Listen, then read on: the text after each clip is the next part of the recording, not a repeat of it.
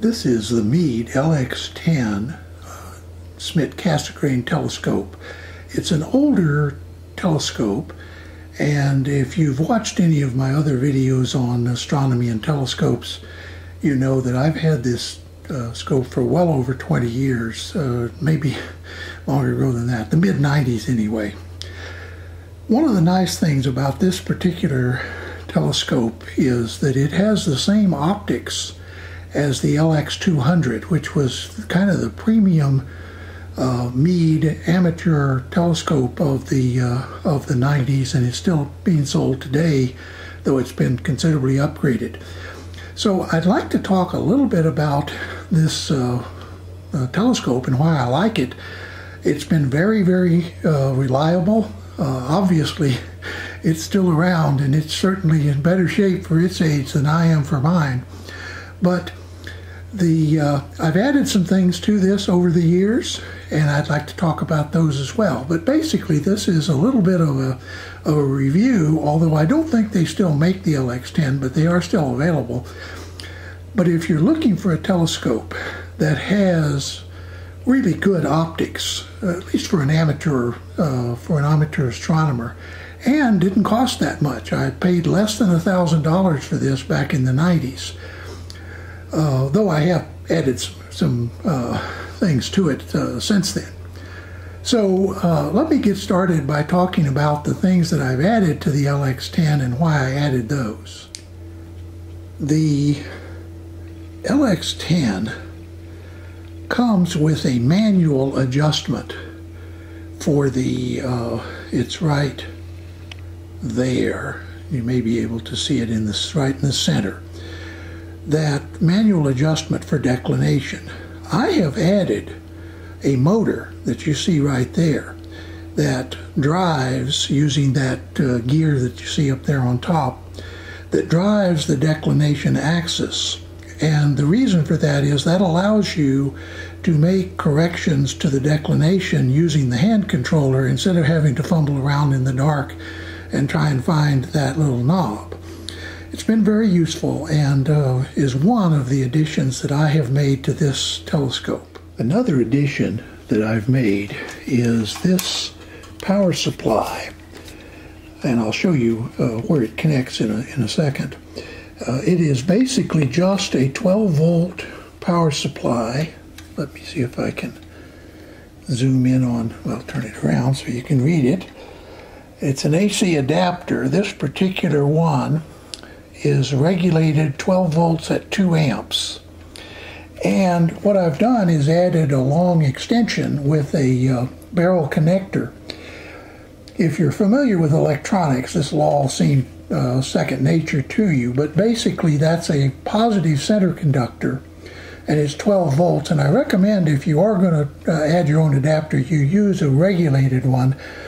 This works fine with the LX10, 12 volts at 2 amps. You don't need 2 amps, but I don't know exactly what you do need. There is a video by W2AEW, I'm sorry, I just told you wrong, by El Paso Tube Amps, David, who has an LX200, and he talked about adding a power supply to that. This scope and the LX200 were essentially the same scope back in the day, except this does not have the go-to capability of the LX200. So I am betting that this power supply would work with an LX200 as well. But at any rate, you might want to look over at his channel. It's called El Paso Tube Amps. I have plugged in the power supply. You may see it over there in the wall, and the cable coming under here. And this is a little hard to see because of the way this is mounted, but it plugs in back here. You can see my finger. And next to it is the connection to the declination motors that may or may not be visible. And then the hand controller, which is this item. So what I'm going to do is put the camera up near the hand controller so you can hear. And as I press the declination and the right ascension. Now you may notice that now the right ascension motor is not running. If I turn loose of this knob or this button, it begins moving in sidereal time. That is the speed at which the sky appears to turn as the Earth actually turns. And that is the motor drive in this telescope. Now, this is not a go-to telescope, but it does have a motor drive that will track objects across the sky. And that's one of the things that I really like about the LX10 is its mount. So let's take a look at that. The LX10 is mounted on what is called an equatorial or polar mount. In other words, the axis of that the motor drives around the telescope in right ascension is set at the angle of my latitude, which is around 45 degrees if I remember right. I said it some time ago, and by the way, that's set down here on this, using these, you loosen these screws and readjust it. By the way, I suggest that before you do that, you take the telescope off of the mount, because when you loosen those screws, the assembly will try to slam down, and with the heavy weight of the telescope on it. So if you're adjusting this yourself, be sure you read your instruction manual, but the important thing is try to minimize the weight, or at least be very prepared for the weight when you try to adjust this. Basically, it's the angle of north, true north, or of the perpendicular to the celestial equator. Call it Polaris. It's not actually Polaris, but it's close to where the North Star is. This fork points to the North Star, and it's oriented right now at about, in this case, at north. But that's just a fluke. I didn't really intend to do that, but it turns out it is oriented about north. And then the motor drive drives this fork and turns like this, causing the telescope to move in synchronization with the sky. So that is the mount. Sometimes this kind of a mount is called a wedge mount, or just a wedge. Sometimes it's called an equatorial mount. I think in some telescopes there is what's called a German mount that's very similar to this. But at any rate, that is one of the things that came with the telescope. And of course, the tripod also was part of the original purchase. So the next thing I'd like to do is talk about the Magellan 1 computer that I added. So let's take a look at that. From over here, you can see a little box labeled Meade Magellan 1. That is an addition to this telescope that I installed based on Meade's instructions, along with encoders. Now, the encoders are actually, one of the encoders is on the declination, which you may remember is over here, the declination motor. So one of the encoders reads out the declination, and the other one reads out the right ascension. That is, how far this fork has rotated. Now, those encoders supply information to a hand box that plugs in to this box right here. So let me show you that Magellan 1 and what it looks like when it's turned on. This is the Meade Magellan 1 telescope computer system. It plugs in via that cable that you see there to the Magellan 1 interface, which is where the encoder information is read out of the telescope onto this box. So let me turn that on. And by the way, you may or may not notice that the telescope itself is not powered on right now because this is separately powered by batteries. So I'm just going to show you the basics of the Magellan 1, just how it starts up. Turn it on, and let me see if I can get pretty good. Okay, there. Well, it comes up with a little flash screen, and then it says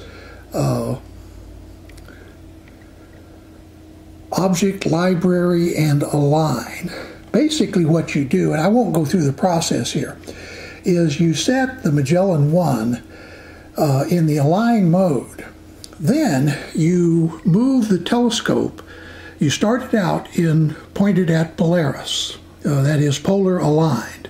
And you can do that with all the power turned off and so on.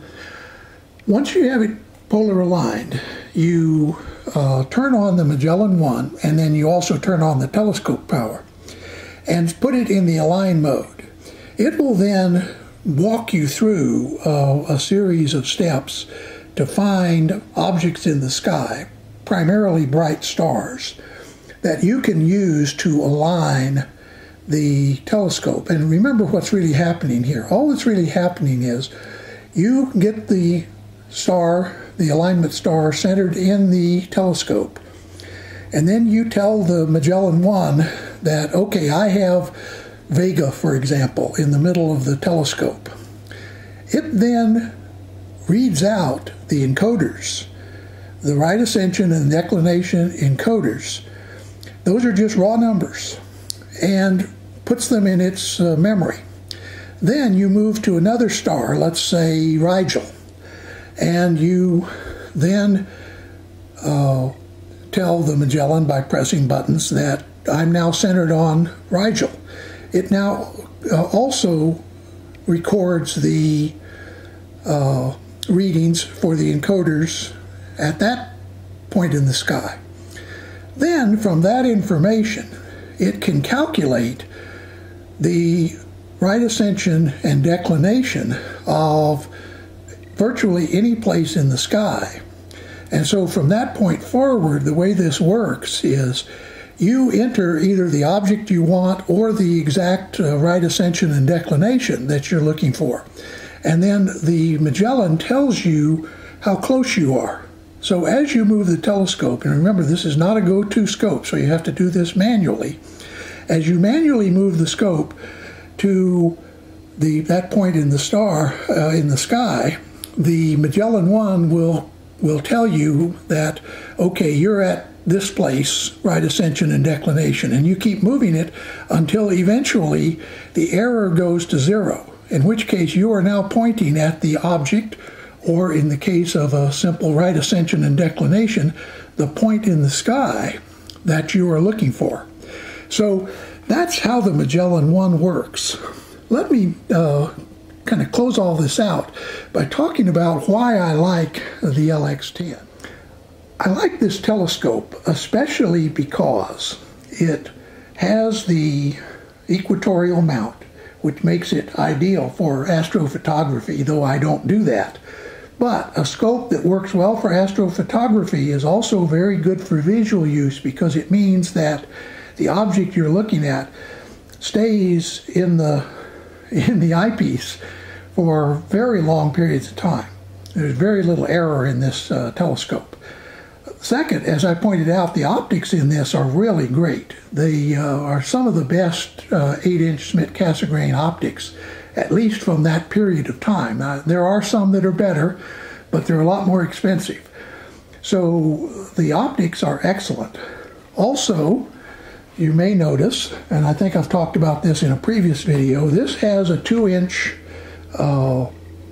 mirror that I have added, and that allows you to use 2-inch eyepieces, which once again for visual purposes is really enhances the view. An item that I have since added that you see here is this 8x50 finder scope. Originally, the scope that came on this telescope was a 6x30. Let me show you that. This is the 6x30 that came on the Meade. I have mounted it on my Celestron 8SE because I really like having a real finder scope. The little laser sight that comes with these scopes just doesn't hack it for me. But at any rate, this is the scope, the finder scope that came with that Meade LX10. Finally, the thing that one of the things that I really like about the LX10 is it's very sturdy. It comes with a true fork mount.